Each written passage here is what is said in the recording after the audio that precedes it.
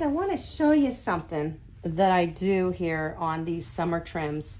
This is a 7-blade clip down for a summer trim. You know, they have these cowlicks here. All dogs have them. So what I do when I do my clipper work is I leave a good bit of hair. I just kind of skim that area with my clipper blade. Take my comb, lift all the hair up. These 52 tooth blending shears, these are my sapphire shears linked in my bio. I just erase off what I don't want. I'm building a little bit of a shape. These are very accurate, precise blending shears. These shears are how I do all my soft blending.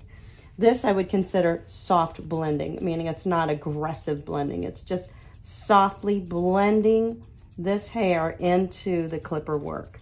This is how I produce this look and don't get these bald patches.